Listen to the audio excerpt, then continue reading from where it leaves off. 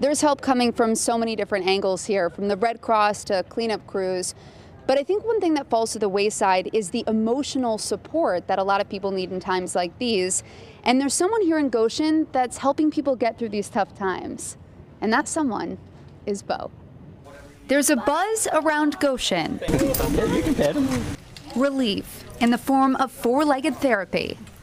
Bo is a deaf 7-year-old flat coat retriever with a knack for making people smile through his welcoming presence and calm demeanor.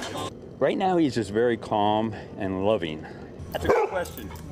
Frank Sebastianelli is his owner. He's a retired Secret Service agent who began training Bo to help out in situations like this one. It's just like they just kind of start melting. It's like they forget about their problems for a few seconds and then most of them tell me about their dogs at home and how they're reacting to all this. The EF2 tornado that ripped through this town has brought people together from the community and beyond. I mean, there's just incredible efforts from people to give back to people that need something and coming together as one big warrior family.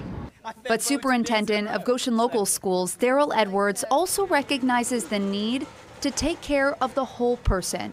That he's been up here 2 days now, cruising the campus, seeing people. I mean, I think that we not only need to care for people's physical health, but also mental health. People are assisting each other with food, shelter, and cleanup.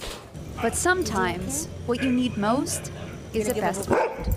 And yeah, dogs are just amazing, and they give you a lot of comfort in times like this. And Bo here is not the only therapy dog in the family. He recently got a little brother, 11-month-old Enzo, who's another flat coat retriever who's training as well. Reporting here in Goshen, Megan Mitchell, WLWT News 5. Oh, Bo.